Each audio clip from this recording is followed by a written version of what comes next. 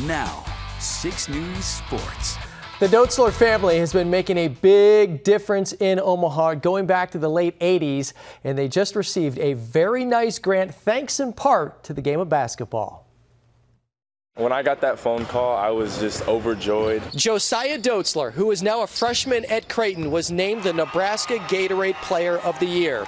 At Bellevue West, he helped win the state title in a perfect season. I love my city, and I want to do whatever I can to help improve. And you know, me being from North Omaha, just being able to give back to the place where I grew up, it was just a huge blessing, and I was so excited. Once Josiah won the award, he received a $1,000 grant to donate to a nonprofit.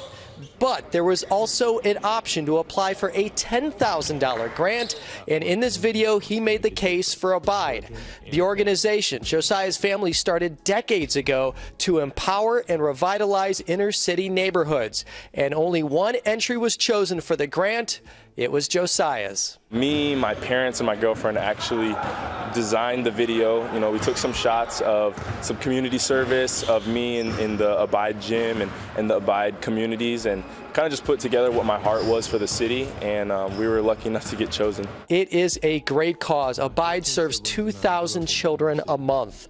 On the court, Josiah is deep into summer practice with the Jays, and it's moving fast. He's made shots. He's got good pace about his game. I think he's made good strides in a short period of time on the defensive end of the floor, which generally is where those freshmen struggle. I'm excited to, in a way, be a little mentor to him. You know, with maybe 6 or 7 years older, but you know, try to at least share with him what I've seen, what I've learned. And you know, he's picked up things so quick and has played really well so far. So it's been fun to watch and play with him.